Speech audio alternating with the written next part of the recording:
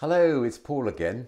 Today I'm going to talk to you about a different natural resource that we all use, water. Now, according to a survey done by the Eden Project fairly recently, and the work's on their website, so go and look it up.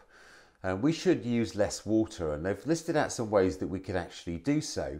Apparently, the average person in the UK uses about 150 litres of water a day, which is quite a lot. So if we can find a way of reducing that, that's surely got to be a good thing.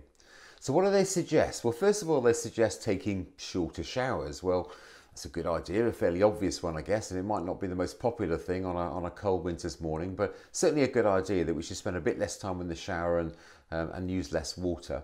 Secondly, they suggest that we install a water meter. Well, that enables you to keep track on what it is that you're using, and obviously a great idea to enable you to see how much you're using, and if you're going to save water, to be able to measure that. If you can measure something, obviously you can make it happen.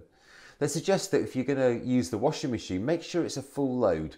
It uses the same amount of water whether you've filled the washing machine up or whether you're using half of it. So fill the washing machine up and do so. Although apparently I think there are half load settings and things which, if you want to get a little bit technical and get to know your washing machine quite well, that might work too. Make sure you turn off the tap when you're not using it. For example, when you're cleaning your teeth.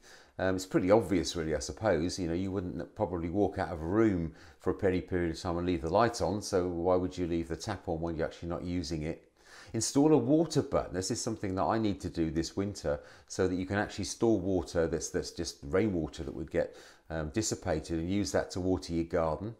Make sure you fix any dripping taps that you have. Obviously that's a complete waste of water, isn't it? And if you've got a water meter, you're probably paying for that. So good idea to fix any dripping taps that you've got. And also, don't use a hose pipe, use a watering can. So it uses much less water. I don't know about you, but I tend to get a bit carried away when I've got a hose pipe in my hand. So if I'm using a watering can, I've got to traipse back to the tap to fill it up. I'll probably use less and be a bit more economical with it. So there's some ideas. There's some more actually on their website, but there's some ideas you could use to use less water, which I think we all agree is a great idea. You know, there's not enough water in the right place, and shortage of water obviously can be a real problem for us and for other communities.